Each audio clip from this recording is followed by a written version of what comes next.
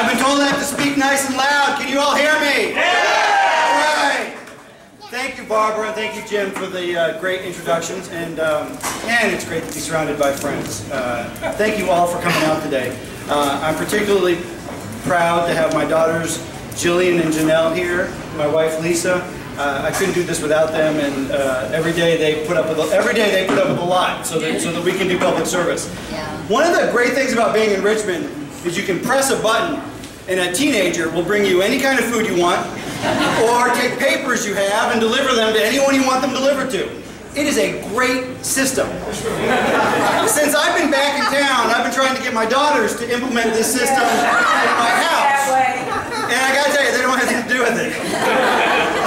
They're actually asking a different question, which is why are we running a third campaign in 3 years? But here we are. I am running for re-election because I want Richmond to work for us. I'm proud of the bipartisan success I've had on a number of initiatives and a lot of the great work we did in Richmond. But I also witnessed in Richmond a battle going on that plays out as good idea after good idea is killed in early morning subcommittees or late night committee meetings. Ideas that would move this state forward are quietly put to rest with barely an audience to watch. This battle is about the direction of our state and the basic idea of governance. It is a lot less a Democrat-Republican battle and much more a fight between problem solving and head-in-the-sand problem avoidance. It's about getting things done versus stalling. The transportation bill that just passed showed us the potential of coming together as a state. But too many good bipartisan bills are killed for questionable reasons. Like Senator Northam's no-cost bill to provide consistent standards for concussions in youth sports across the state.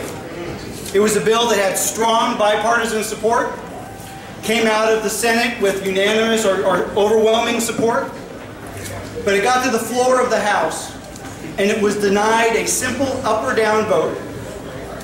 And after about 4 days of wrangling, they sent it back to subcommittee to be killed for no reason other than the desire to prevent Senator Northam from having a political win. No reason at all other than that.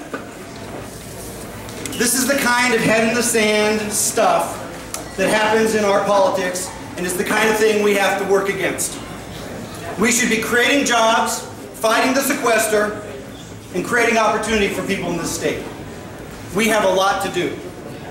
Nobody should be unable to work because they don't have quality health care, and nobody should have to use our hospital emergency rooms as their primary care doctors. We must make health care happen for all now, for the new jobs it creates, and for the opportunity it creates for the people benefiting from that health care.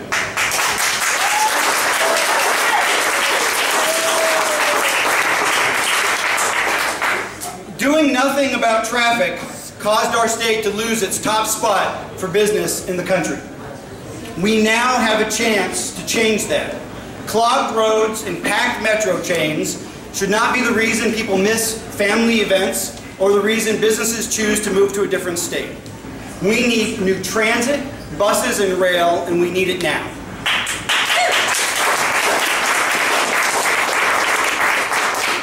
We need to ensure our veterans have access to great jobs and that we are spurring innovation in new companies and investing in clean energy.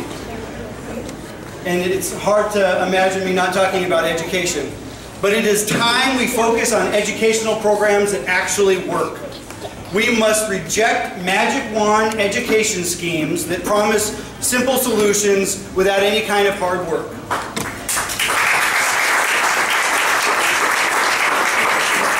We know what works in education. We know that supporting teachers with training, good pay, and the time to do their jobs well works.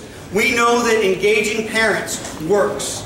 And we know that early education works. That is why I pushed for a constitutional amendment to ensure everybody in Virginia has access to quality pre-K. It's why we are all proud of President Obama.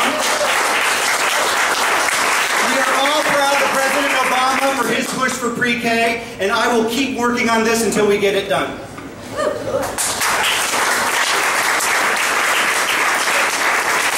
The battle in Richmond is about core ideas like freedom and security, women's freedom to manage their own health decisions, equality for everybody, making sure you can't buy a gun without a common sense background check.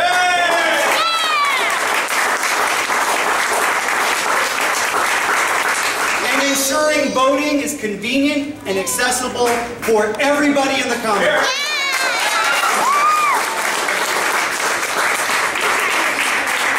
This battle is the difference between a get-it-done Governor Terry McAuliffe or a move-us-backwards Governor Ken Cuccinelli.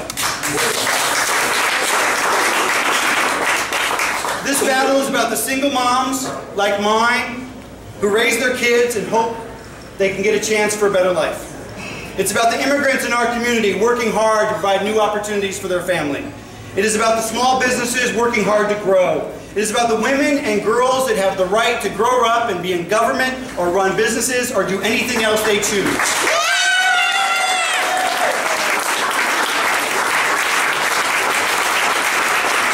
It is about our seniors that have so much to give back to our community, about our gay and lesbian friends that simply want the very conservative idea of work, family, and freedom for themselves.